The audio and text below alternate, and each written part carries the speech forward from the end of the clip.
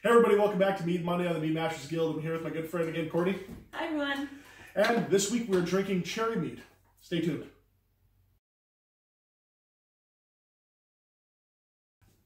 Alright, this week we are drinking Cherry Mi Amor from Chinook Meadery. They're south of Okotoks, Alberta. And actually, Courtney's going to go a little bit about the history and a little bit behind them and kind of what they got for programs and stuff that they actually offer at their meadery. So they have a few different kind of programs, but first we'll kind of go into a little bit of their history. 1995, they started beekeeping, and that was basically their primary interest at that point. They built a honey house shortly after that. They ended up branching into mead and getting approval in about 2006, and then they finally opened for business and established in 2007. They have a couple different programs. They actually have a couple kid-friendly programs for those of you that have little ones but still want to have the mead experience. They have a meadery education program, and they have a program called Backstage with the Bees. Obviously, the mead education program, there's a lot of similarities between the two. Backstage with the Bees, I would imagine, is more of the kid. Probably, the more kid-friendly. Kids and seeing like beekeeping in there. Because, hey Timmy, have some mead. I don't think that's going to go over well. Backstage with the Bees, they get to do honey tasting, and they get to see the hive, and you get to dress up in a beekeeper outfit. So that's pretty nifty. The Meadery Education Program is more like the history of mead, how mead is made, going into more of that process and doing the mead tastings. So I would imagine, yeah, the Meadery Education Program is more for the adults, and the Backstage with the Bees is more of the kids part of it. I want to be dressed up as a beekeeper.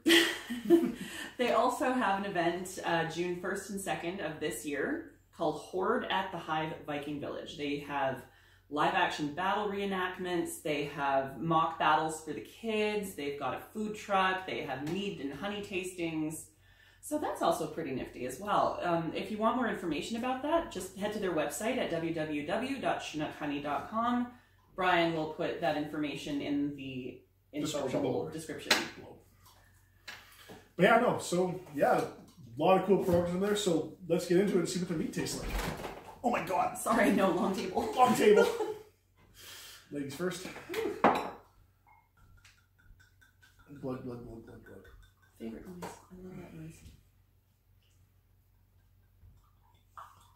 So as you can tell from kind of looking at it already, it's kind of got a rosé sort of look to it. Oh yeah, definitely. It's like kind of golden red. Yeah, almost slightly peachy toned.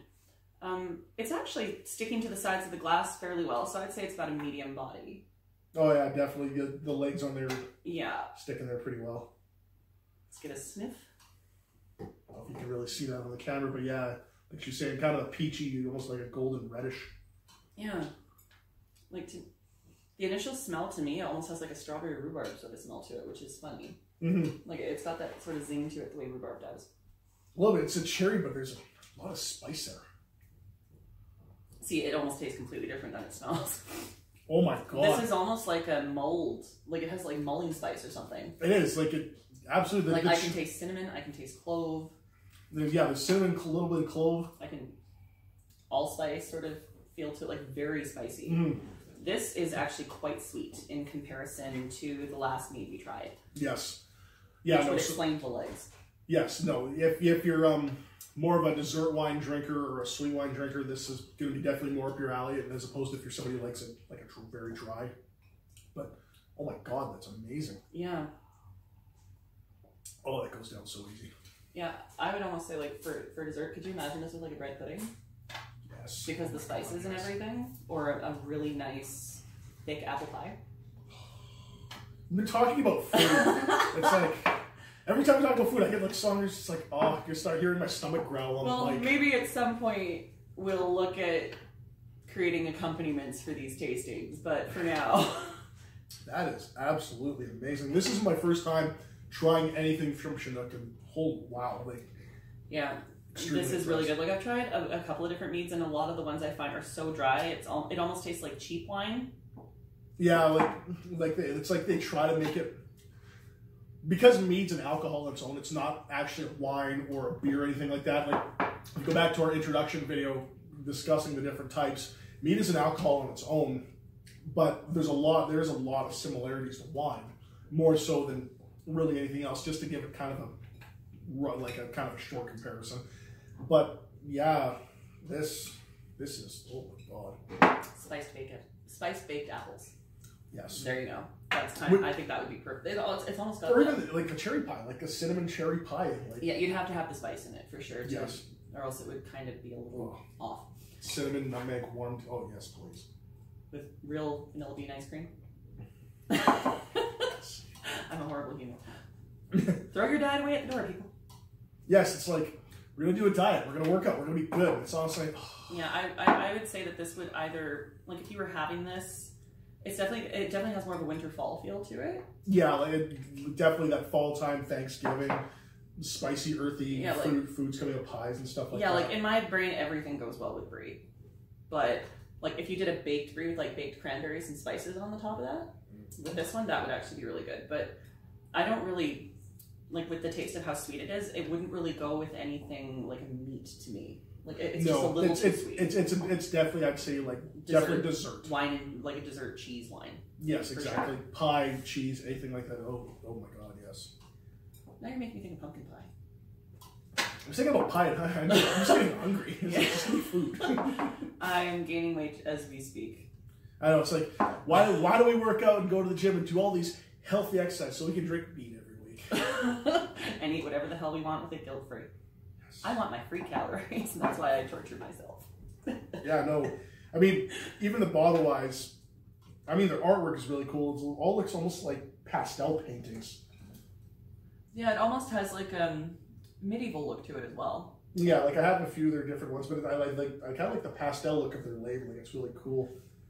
Well, it almost has like, with that gold trim on the outside of the label as well, it almost has like a stained glass window sort of effect to it. A little aesthetic-wise, but it doesn't look like actual stained glass design. Yeah, I like bottle art. I think it's really cool. Like, I mean, you get the wines and stuff like that have this old tradition. Sometimes it's just lettering, but something that gives a little, like, an artistic impression. Well, it gives a character to the wine. Exactly. You know? Like, to me, the illustration almost looks like something you'd see out of like a Queen of Cups tarot card. You know, like a more artistic way of portraying that, but. Yeah. It has that kind of look to it. Yeah, and like I've got some of their other meads as well, which we're doing tastings on in the future, and they're all kind of like that, very like European-esque medieval era.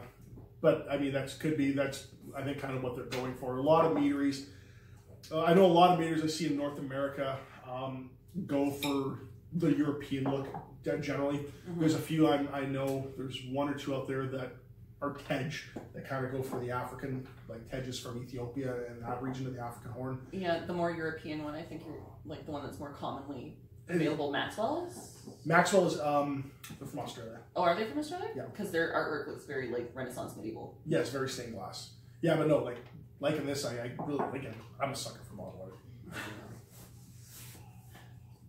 art. But no, that is absolutely incredible. Yep, I think pies are on sale and I'm going to go buy one. You're an evil bastard. Yeah, but the meat's good.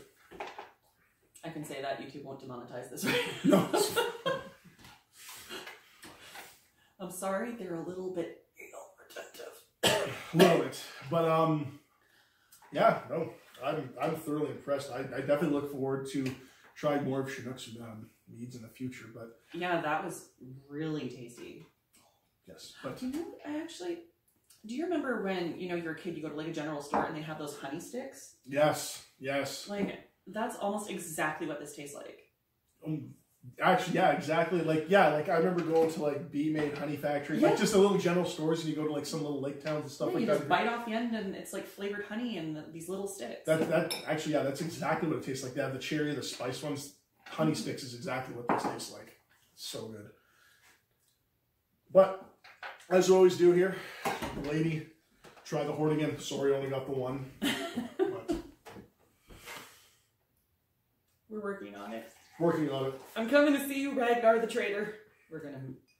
I'm gonna get something. Hopefully soon. All right. Cheers. Cheers.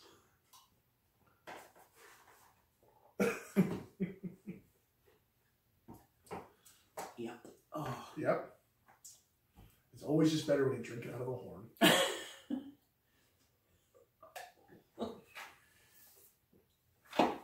Right? Yes. I would definitely think I'd like to do maybe a road trip or a special video going down to Chinook and kind of taking a tour of there, and maybe we'll have a video of that one day, kind of in the summer when the weather's getting a little nicer. Yeah, well, maybe we can look at doing one of their programs. I'd be down for that, absolutely. I want to dress up as a beekeeper. That just sounds like a great afternoon. All I can think of is the Eddie Izzard bee sketch. The what? Eddie Izzard, he has a bee sketch. I don't think I've ever seen that one. The beekeeping sketch. He likes his women like he likes his coffee, covered in bees. Oh God. But no, great job to Chinook for creating this absolutely amazing mead. Again, it's definitely dessert style. So good. Look forward to trying more of their meads in the future. But yeah, no, like, would you guys ever consider going to a meadery, checking out the programs if they got like a beekeeping program or something like that? Something for the whole kind of family. If you would, let us know in the comments below.